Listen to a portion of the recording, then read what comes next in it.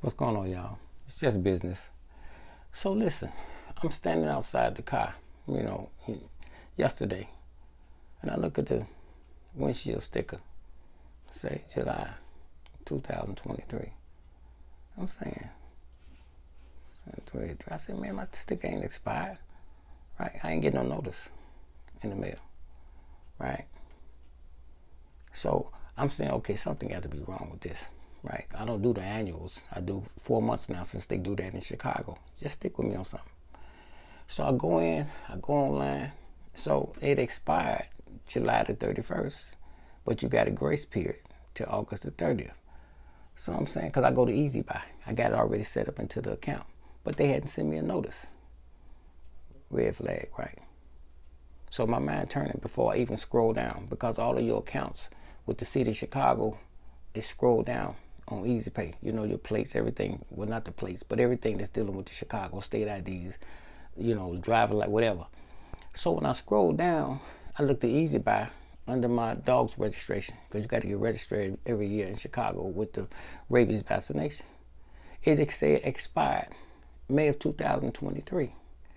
And I'm saying, no, that's second red flag. So I'm saying, no, man. You know, I got her vaccination in May of 2023.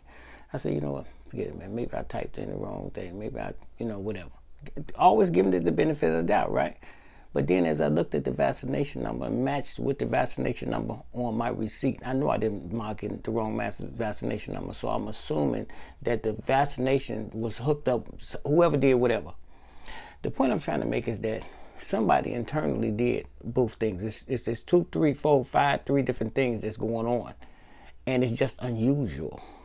And so this is what I try to tell you people, you know, because I know somebody who I'm going into it with, this lady, right? And she got a daughter, works in the city of Chicago.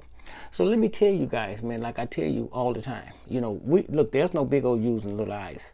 Or when you work for the city or you work for the state, when you have access to crucial information involving people's lives, man, and you decide to do sisterhood type stuff, and you go into the system internally and change things, there's a code before you get access. If anybody access internally to my code, your information, now it might not say what you edited or changed, but it said that you had access to it. And there's no reason for anybody to have access to my information. Somebody had to make changes to that. You understand what I'm saying? So what I'm saying is that when you deliberately do things like that, when you get caught up, you got to always consider whether you called on the phone or you go over to the next office, hey girl, this guy such and such, this, that, should do this, do it.